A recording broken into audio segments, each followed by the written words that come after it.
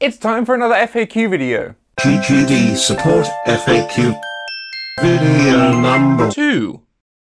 So the other week I put up a post in our forum on Facebook. If you're not a member, you should join it at facebook.com/groups/GGD forum. We post little exclusive bits. You get questions, videos. You can sort of dictate what content you see, lots of good stuff. I posted a question in that group the other week saying, I'm going to do another FAQ video. I want questions from you. And I got quite a few, so we're going to do them. Okay. Number 1, from Michael From Michael. How would you parallel compress a snare in Cubase with smash and grab? I know Nolly went over this in his mixing masterclass videos, but it would be nice to see a bit more step-by-step detailing as well as maybe a bit more of an explanation as to why it's important. Sure. Okay. Oh, it's dried. Probably should have done this before I started the video. Okay, so let's talk about why you do parallel compression on drums. Drums, by the nature of what they are very transient heavy. You can tune them so they have longer sustain, but when you compress them and they're in a mix, often the body or sustain of the drum shell can often disappear or get gobbled up. And this is why we use what we call parallel compression. The idea of parallel compression is to squash the initial transient and then have a really quick release on the compressor, which will then bring up the volume of the sustain. You mix that in under the original recording and you get your nice big transient from the original recording and then the sustain from the parallel compression. So, you've got a snare, drum, snare. And then bus-wise, you're gonna have, you don't have to have a drum bus, but I do, so I'm gonna put a drum bus in here. And then you also have paracomp, parallel compression. So, you've got your snare drum in your DAW.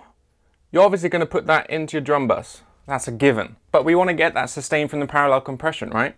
So on a separate bus, put a little circle around these, you're going to send the snare to your bus. So you're going to send that snare to the paracomp, and then you want the paracomp to go back into the drum bus. So then you send the paracomp to the drum bus. So now we've got the original recording of the snare, which you might have compressed and etc'd onto it, which is nice and transienty and punchy and poppy, to the drum bus, but then we want that sustain to come up from the parallel compression.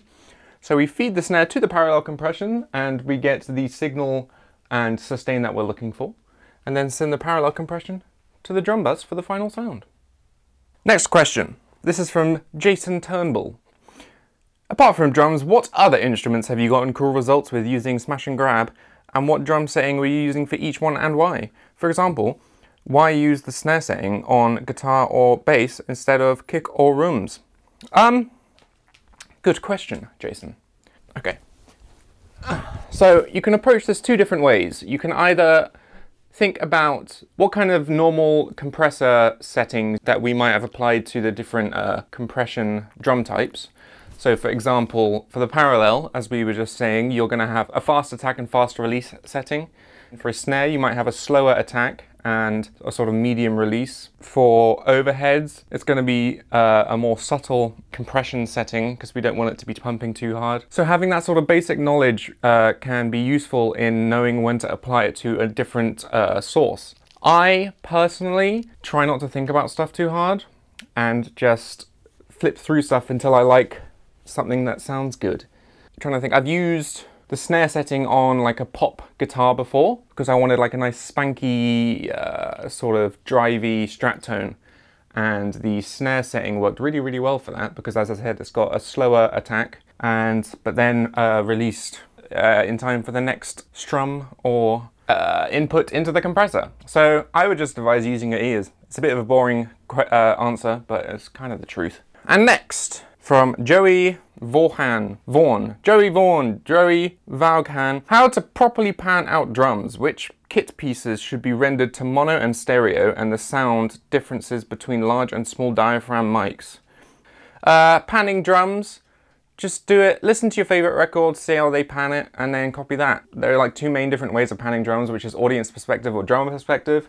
I'm a drummer, so I can't stand audience perspective because I like to drum along to records. So for me, if it's done audio perspective, my hi-hat will be on the right hand side and then my ride on the left, and it will all be backwards and I'll feel like a left-handed drummer. So I personally like I personally like drummer perspective. Which kit pieces should be rendered to mono and stereo? In Kontakt, I recommend that you output everything as stereo. The routing can get a little bit complicated if you like to mix mono and stereo, and with all your digital plugins and stuff, they can all handle stereo inputs. So I would just advise routing everything out as stereo. Simpler, it's more reliable, it's quicker, just do it that way. Next question from Mira Ali. How do you augment live drums through the GGD Halperns kit room mics? Can this be done with the other GGD libraries too? I saw somewhere that you can do this with the Halpern kit at least, but never found out how. So, there are different ways you can do this. You can do it with any of the libraries that we offer. You can either use a program like Slate Trigger, or your DAWs will have a audio to MIDI function also, which will then turn the drum stems into MIDI, which you can then trigger our libraries with. The other way is we provide TCI files with all of our libraries. This is to use in a program called Slate Trigger 2.0, in which you put a live drum stem into it and it goes through and triggers replacement samples of your choosing. So for instance, if you want to trigger room microphones to simulate a drum room, just put all your stems through Slate Trigger and select the room microphones from our libraries to trigger when the drum stems make them. And this will basically simulate a live drum room effect. I've actually got a video on our YouTube showing you how to do this. It's called How to Convert Drum Stems to MIDI. So go check that out for a more detailed explanation. Rick Massey Music. I'd love to see a quick sample of remapping MIDI to work with a MIDI file that was originally programmed in another drum program. Okay, let's head over to my computer. I'll just make a very simple beat and do it on all the wrong keys. So let's have my hi-hat up here. Let's put the kick on the flam, why not? There. Right, so obviously at the moment this sounds like this. Let's get rid of that. That's not what we want. So if I'm gonna do it this way, well, the first easiest way to do it is literally just drag the MIDI notes to the drums that you want. So that to kick,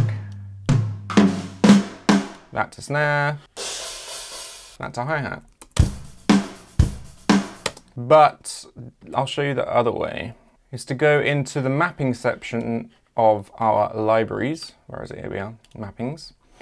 And change these to the corresponding notes. So our kick is on D sharp 0. So let's go into here, click here, D sharp 0. This will now trigger the kick.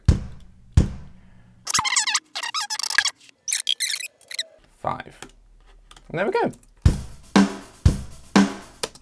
Alternatively, it might be worth heading into our Facebook forum and seeing if anyone can just give you a MIDI mapping file to match the program which you are importing MIDI from. Next question. Zach Munowitz. I should know that. Best way to add invasion symbols to modern and massive. I also made a video on this on our YouTube. Load up an instance each of the libraries in Kontakt, so one version of Invasion, one version of Modern and Massive in the same instance of Kontakt. Turn both to read the MIDI channel Omni, and then you simply just map symbols to the keys that you want them on, and it's going to read, both libraries are reading the same MIDI channel, so it's going to be triggering samples from both libraries. Next question. Peter Hansen, techniques for getting kick and bass to really lock with one another. This comes from the low-end information and making sure they're sitting well with one another. People say don't mix with your eyes. I say heck the guys and do what you want. Programs like FabFilter Q3 have really good analytics visuals to show you where frequencies are overlapping. So say if you want them to be both in their own little space but then gelling well together, you might have the kick fundamental or the sub bass of the kick peaking at say like 60 Hertz, and then so what I would do is I'd go into the bass and notch out a little bit of 60 Hertz and then say boost 80 Hertz, so they've got two little boosts next to each other but they're not overlapping and crowding each other out. You then go into the kick and maybe notch out a little bit of the 80 Hertz. Next question! I'd love to see some step-by-step or pointers on getting the Halpern kit to sound more punchy using Logic stock plugins. We have a series of videos of stock plugin mixing tutorials that Misha, Des and Nolly did. Nolly did one in Logic. Admittedly, it was using the Modern and Massive kit, but the same techniques and plugins and signal chains will work for Halpern too, so go check that out. Next question! Lawrence Ames! Maybe mention that every articulation can be gain adjusted. This is a great little feature in our libraries. I actually made a post about it last week, I think, or this week. In the mappings page, I'll go and show you.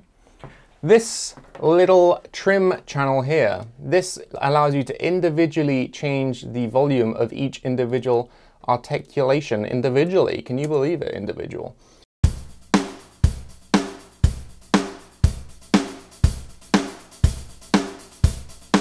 And then to get it low.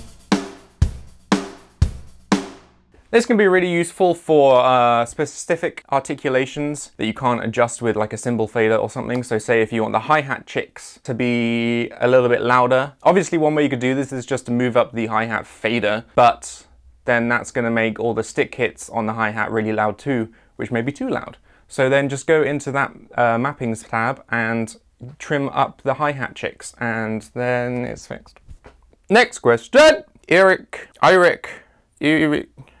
Everson, I'm very sorry. Tutorial for realistic hi-hat dynamics. I have a video on our YouTube called Realistic Snare Fills, and that same knowledge can be crossed over and applied to hi-hat dynamics. My number one tip for realistic dynamics when programming MIDI is to think about how a drummer moves. Study drum videos. Look at teachers showing rudiments on a practice pad. That's a really good one actually, because you're going to see how drummers move their hands and accent certain things and how they use dynamics in single stroke rolls to create nice movement. Or if they're doing a double stroke, you can see and hear which of the two hits of each hand is louder and which is quieter. And those are the kind of things that, when applied to programming MIDI, really make a difference and turn the MIDI from sounding from a drum machine to actually just a drummer playing. That's the key. Yeah, that's all the questions I have. I will I will make another one soon, I'm sure. So in the meantime, head over to our forum, our YouTube, our Instagram. We've recently started uploading all our long form Instagram clips to Instagram TV. Yeah, we love you guys. See you next time.